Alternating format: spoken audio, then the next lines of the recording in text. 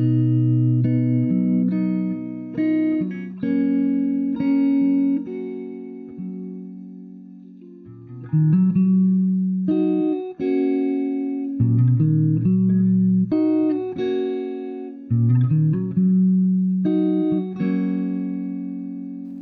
alaikum and greetings of peace. My name is Safir Ahmed and I'm an editor at Renovatio, the journal of Zaytuna College. The core content of Renovatio is articles written by scholars, theologians, and writers, but we also strive to contextualize the topics they write about through interviews and conversations with the authors. We have with us today Dr. Mark Delp, who wrote an article titled "Beware What Comes Within from Without," which we will briefly discuss in a little bit. His thesis is that the habitual viewing of digital images on our desktops, on our laptops, on our smartphones is destroying the stillness of heart that is a prerequisite for seeing God within our souls. Dr. Delp is a dean of faculty at Zaytuna College, where he also teaches philosophy and logic courses. As a specialist in the late antique and medieval periods, Dr. Delp's research interests include formal and material logic, as well as the history of Christian philosophy. Dr. Delp, your article is about the bombardment of digital images and what that may be doing to our inner selves. What prompted you to write about this topic? In searching for a topic that related deeply to the theme of the Renovatio journal that we've been talking about, which was metaphysical crisis. Mm-hmm. I was seeking something that was very personal, something that would not be so much about general principles of the way society has changed, especially since the technological revolution.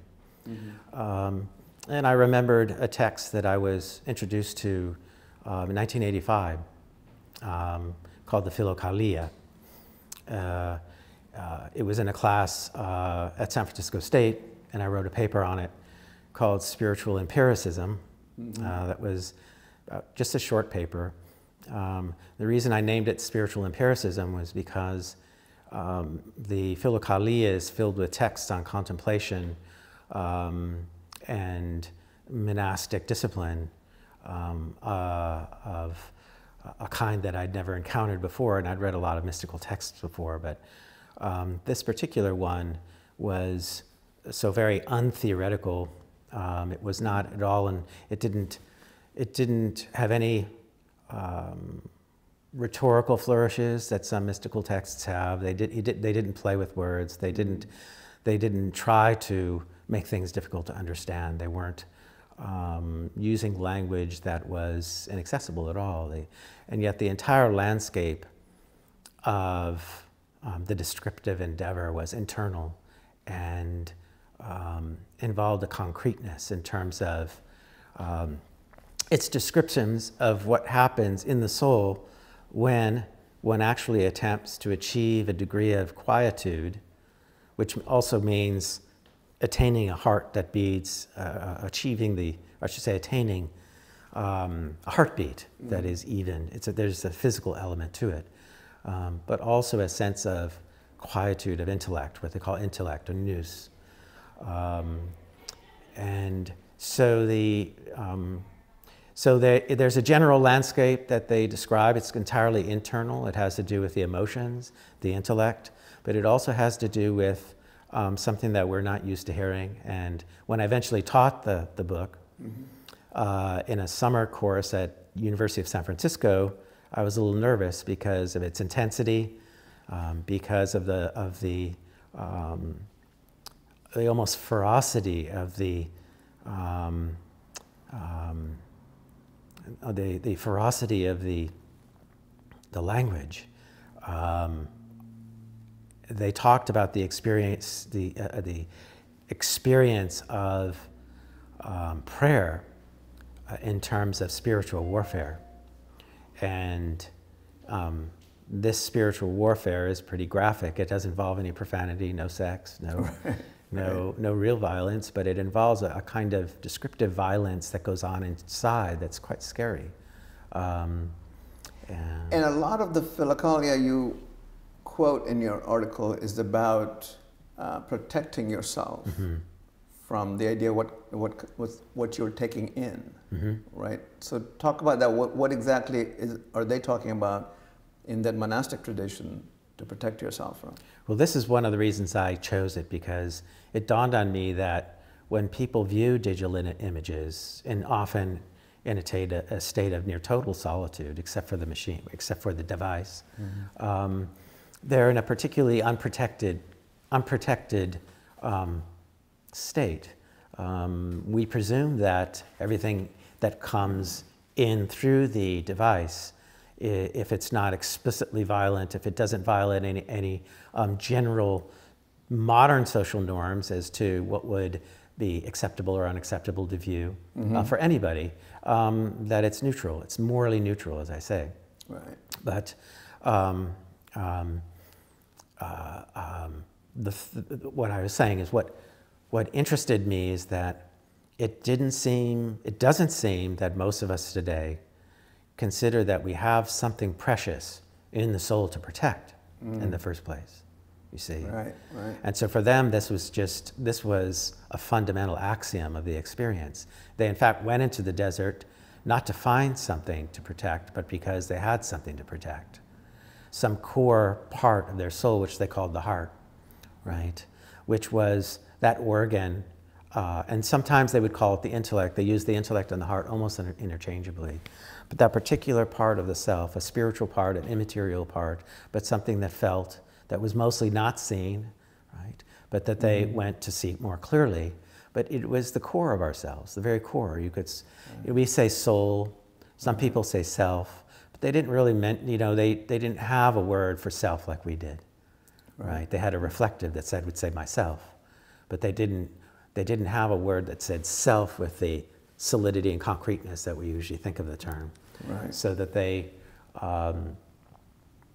already knew what they needed to protect. But in that age, in that time period, what exactly were they protecting themselves from? It wasn't you could say, they would say it didn't matter what age you had lived in. You have a soul. Everyone always has had a soul. Every human being's had a soul. They're simply acknowledging it in a different way and adopting different methods to cultivate it, to care for it. So the sense is that everyone, in all, I believe that every civilization, every organized group of people going back to hunter-gatherers felt and thought that there was something in themselves that was their core, that was precious, that they needed to, that had to do with their gods in the afterlife. It was it was that alone that they needed to preserve. The body could die, they could suffer shame, they could, but there was something that was intimate, an intimate relationship between themselves and their creator, and virtually everybody believed that there was a creator. So, but what really I focused on amidst all the attacks on religion, or just simply the indifference to religion, and the gradual rendering irrelevant of religion in our society, and it's kind of on an upswing, that what do you choose? What do you choose to focus on as the importance of religion? And I was saying, just the idea that there's something spiritually precious in yourself that you don't see, but you feel, and that push comes to shove, as used to say, what's the phrase, there are no atheists in the foxholes. Is that it? The foxholes, or no atheists in the trenches? Trenches, yeah. So that when serious experiences happen, they start to find it. And so this is where I talk about the monks referring to the value of the attacks they talk about on this special place, because the extent that one realizes that it's being attacked, one realizes more clearly what it is and how precious it is, often only when it's endangered.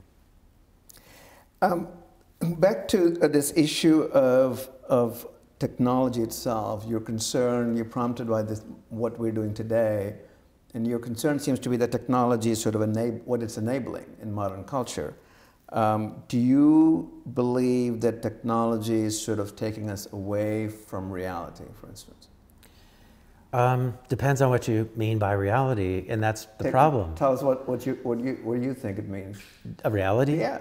How would you define that? Well, first I'd like to say that the problem is we don't communally have a sense of what it means. Mm-hmm. So if I were to define it to you, someone might say, oh, interesting concept of reality you have, right? Right, right. The problem is that we use the term very loosely. Mm-hmm. There's no consistent, I should say, there's no really, I'll just have to say, there's no real deep and profound concern with the term anymore in philosophy. It's a very one-dimensional thing. Reality simply means the sense world. Right. It's been that way for a long time. You know, if you say something in School of Logical Positivism, you can only, you know, the test for whether what you're saying is not nonsense, that makes sense, is to what degree it can be verified in sense experience. Right. But, you know, the term empirical comes from the Greek empiros, and it means experience. And so who's to say what's experience or not? Generally, I would say that reality, you could define reality in a preliminary way as something experienced intensely and with a great deal of presence. That engages you beyond the level of the senses and penetrates to the deeper places of your soul. And so with that definition, would you consider digital images have the capacity to do that? To penetrate. Penetrate, yes. Absolutely. Absolutely. And so when we look at our smartphones, when we look at our laptops and watch images, watch videos, things like that, is that the reality we're taking in? Is that also a different form of reality, the way you're looking at it? To that extent, you know, in the definition I just gave, it's very real. Right. Because what's happening is real images that are there, right, and are moving, right? They're moving on the screen, and then they move within our imaginations. Right. They move first, of course, on the retina. They come in through the senses, and also we hear them. And then they become part of our inner landscape. And that's extremely real. And then, as I say in the paper, they come in intelligently. They don't come in as a searchlight, say at a parking lot, might come into your eyes and hurt your eyes. You know, the light comes in and that's it. Right. These images come in pre-programmed with a message. And so they're actually, you know, the Philokalia, the monks who wrote the treatises of the Philokalia, were looking at, they were being challenged by images of their own imaginations from memories when they lived in the cities, for example, or images that would simply come into their minds by the agency of what they considered demonic provocations, because they went out to the desert because the desert was renowned for its spirituality, but also for its strangeness and for the different kinds of spirits that were out there. And so their images came from other spirits, and because the images that would come in and tempt them were clearly, they perceived them as clearly intelligent. They were attacking them, and they were clever, and they came with discourses, not just images. And so we would say that we would give other explanations for this today, but they thought that it was clearly something that was coming in from the outside. The same thing happens with these. We all know that images they come with subliminal messages. They give us messages in the way they move on the screen. That movement enters inside of us. The movement itself has a message and an emotional, the movement itself of the image has an emotional message, regardless of what it's saying. Right. There's so much stimuli, and there's so much data, right, coming in on some of these images that we don't catch fraction of it. And once it gets in, it continues to move. Right. Usually unnoticed in our imaginations, and in our imaginations it settles in our memories, and it becomes the grist for contemplation, good or bad. Now, the conventional wisdom has been in social sciences particularly that the images that come in, the ones that are really bad for you, are the violent ones or the pornographic ones, or things that are not good to intake. But the rest of it, even advertising, it's seen as benign and sort of perfectly fine to ingest, if you will. Mm-hmm. You don't buy that, do you? I think that there's a lot to consider besides the image itself. Mm-hmm. That's a primitive way of looking at what's going on, and they know it, right? I mean, that would be very good for them if that's all we thought. Right. But corporate advertising has become extremely sophisticated, and so what we're talking about is not just the image itself, but like I said, the way it moves. Mm-hmm. Just a simple movement of something can be erotic. It can be subtly erotic. A simple movement can imply a threat of violence, even in a cartoon. Right. You have things that, for example, the good content. Mm-hmm. We call the good content, right? You'll see, and this is just as general knowledge. You'll get a report on a news site of some atrocity. How will it be reported? Will it be subtly sentimentalized? Right. Who's going to be talking about it? Is the person even conscious of the seriousness of it? Mm-hmm. What did they decide to show? What's supposed to stick in our memory? And then another example, which is again very old, CNN, for example, covers exhaustively the Second Iraq War. Mm-hmm. For 24 hours, 48 hours, they had no commercials. Right. And then all of a sudden, from this utmost serious and really nightmarish scenario, you get the first commercial. Right. And the illusion is shattered. Are they really who's serious about this? Why is it being shown? Mm-hmm.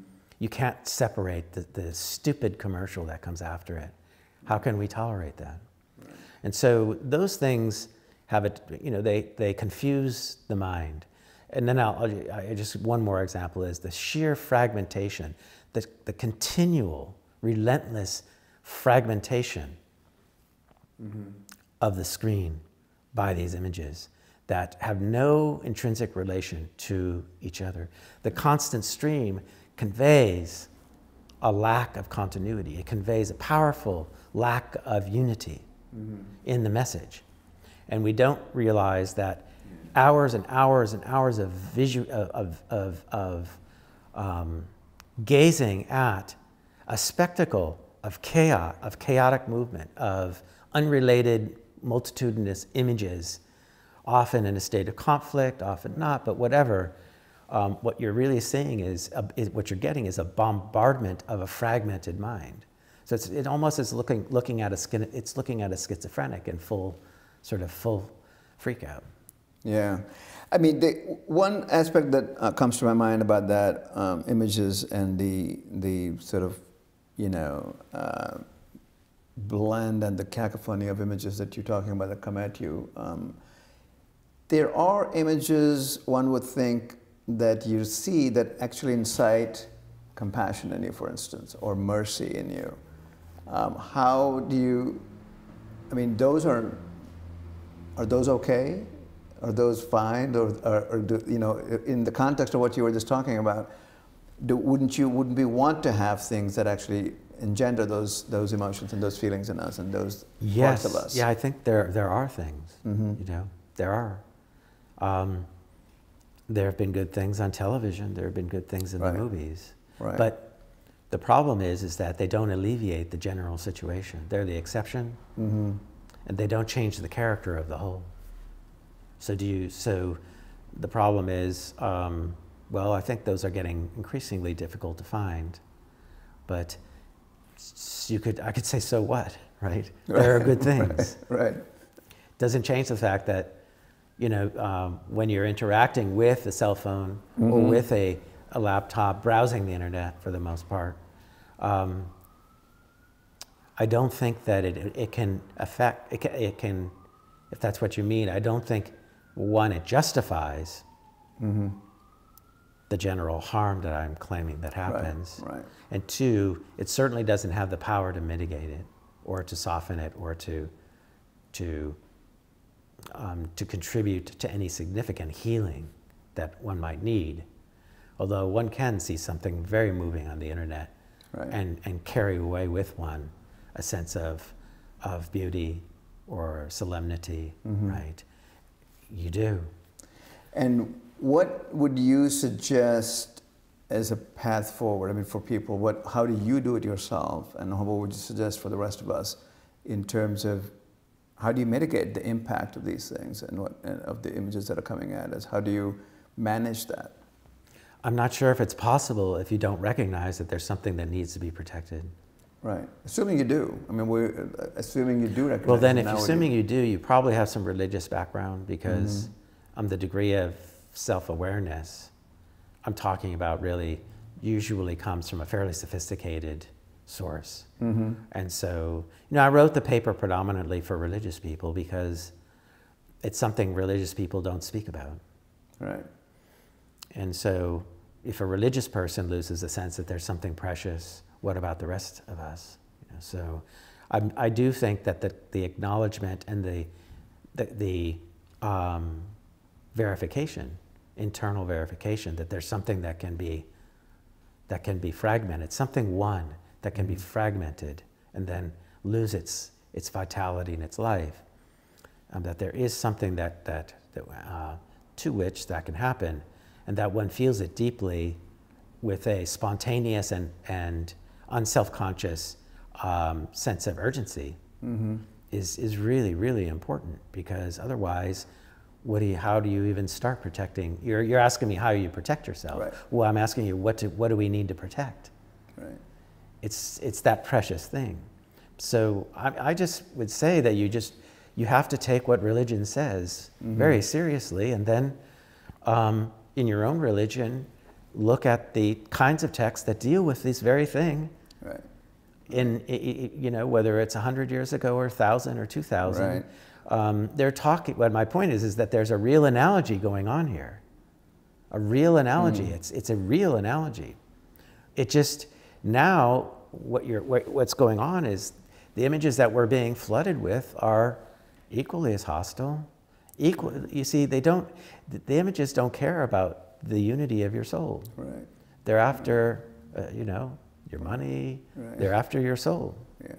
Because the whole point is that the images, when they come in, they start to form you. They start to shape the soul. The whole point of the Philokalia message is that if you don't resist them and consciously realize they're there and reject them, it will shape the your inner life, and that will become the face of yourself to yourself, and you will not have your own. And most people passively sort of take it in without really resisting it. Because they're not told that. We're always told, find yourself, go find yourself. Right. But we're always told what that self is. Right. Whatever people go to find, it's usually something they've already seen on a movie or a magazine. But you need to have, so where do you go to find what your self is? I believe you go to the deepest, most traditional, the most tried and true religious texts. That is simply my own conclusion. Right. This tradition is, the tradition of these texts is over 1,000, they were being written over 1,000 years. The tradition of this spirituality goes back farther than the 4th century, and has lasted all the way up to the present time in the Christian East. Before we wrap up, I want to ask you to sort of broaden this out a little bit and ask you about a larger topic, which is also the theme, or something that's kind of driving Renovatio itself, which is the issue of metaphysics, as you mentioned. I know this is sort of almost an impossible task in a short interview, but can you talk briefly about the importance of having metaphysics and the metaphysical view of looking at things, and especially in the times we live in?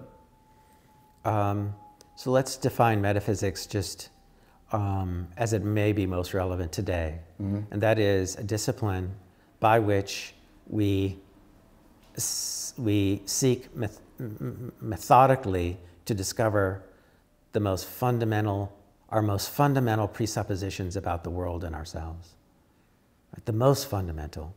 And that would mean, if you were to do it as a project, you would seek to find in yourself and others, and in the nature of the phenomena, social phenomena that we encounter, what do we all presume to be real? What do we all presume and not question? Right. And if we did that, we would find some interesting things, right?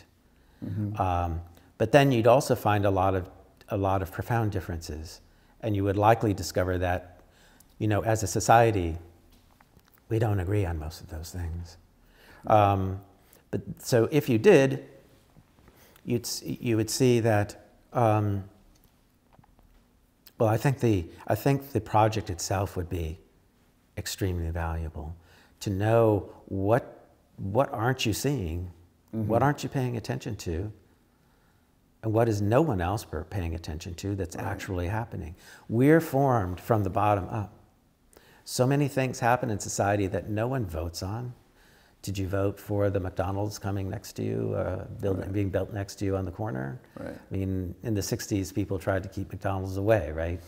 But how many things do you really vote for that actually happen? Who voted for this massive technological,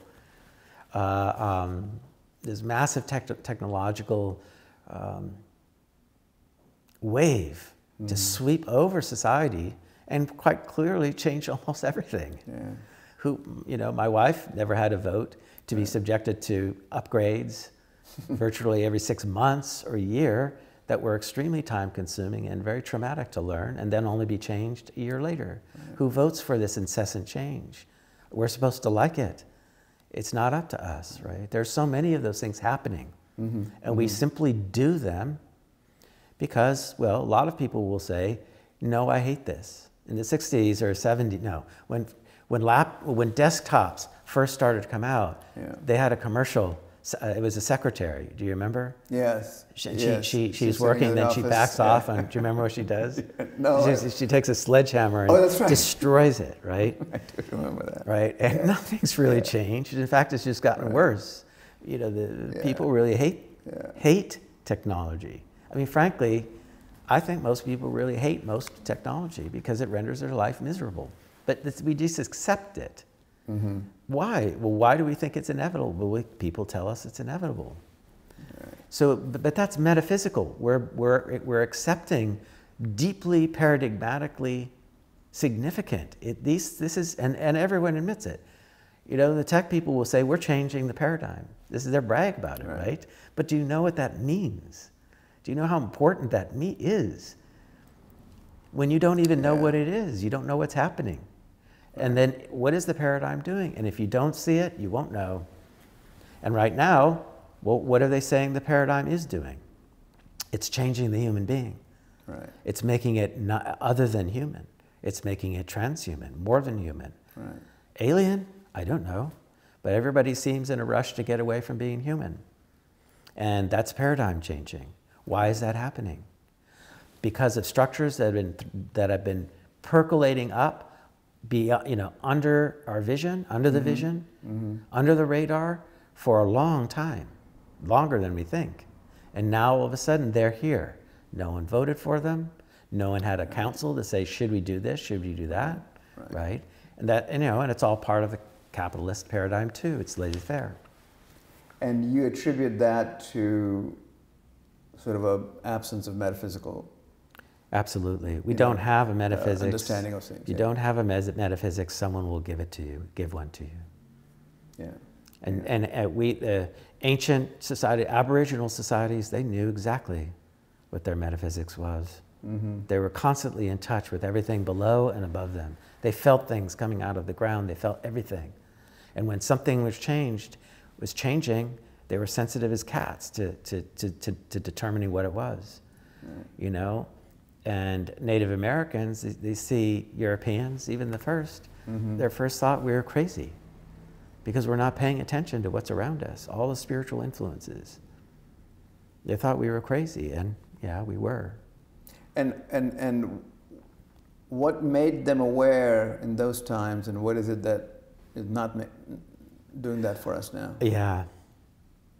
Yeah, that's a really, really deep question. It's like asking, what is the origin of, not technology, because I never say I shun technology. We can't shun it. Right. I think we should walk away gradually from it. I don't feel that nothing should be destroyed. This is the, I think that, but regardless, I think the answer lies in the Greek, the earliest Greek culture, especially in the 5th and 6th century, 6th, 5th century. That's where something happened. It has to do with technology, but it has a certain, it has something to do with what Nietzsche says in Twilight of the Gods, that in a certain type of theoretical or conceptual thinking, we distance ourselves, not irretrievably, but we distance ourselves in an alienating way from nature. Right. And by nature, I simply mean the world that is, the world around us, the creatures or the beings around us that are not created by us. You could say that. That we didn't make. We have distanced ourselves from the vitality of nature and natural things, and also from the beauty and really the shocking life of nature. We have separated ourselves from other creatures, and somehow something about our rational processes have done this. And we live in a world of our own making now. Is that what you mean? Well, that's what it's ended up in, yeah. Right now, we're as surrounded in our own bubble as we ever have been. We've created a bubble where I think people can hardly, and you see in science fiction books and also futuristic articles that people are ceasing to see objects as other than themselves, other than things in their own imaginations. I mean, they can't walk out in a forest without thinking that these are simply Facebook opportunities. Right, right. So, no, we've never lived ever before in such a human bubble, to the extent that we risk not being able ever to get out of it. The way you describe it almost seems hopeless, right? Right. No, I don't think it's hopeless. So that's why I want to ask you, yeah. I think that there are ruptures that take place. I'm concerned that people do feel it. They feel frustrated. They don't know what. They may not think that they're surrounded by anything, but they feel intensely frustrated. They feel the stress and pressure of technology and also the economic situation, and they relate the two. They're actually, we're very sensitive, we're very emotional savvy about what's going on, but it's how they choose to react to the situation in violent ways and ways that would want them to tear down what exists. And so I think we should walk away from it instead of tearing things down. But I believe that there are benevolent, God-given ruptures all around, all happening all around. In a single person. You can just see a single person on the street, and that one vision of that person will make you weep for some reason, right? And then the bubble's broken. Yeah. And that's where all the sensitivity comes back in a way, right? Yeah, and the light. And the light. And this is what the Philokalia were saying. To the extent that you resist, resisting is light producing. Right. To the extent that we keep our soul clear, we can actually see, right? We see things like that. But if you don't keep your soul clear, you will never see that person. On that note, I think we need to wrap up. We've barely skimmed the surface of everything. I urge everybody to read the article that Dr. Delp wrote. Again, it's called Beware of What Comes Within from Without. Thank you, Dr. Delp. My name is Safir Ahmed with Renovatio, the Journal of Zaytuna College.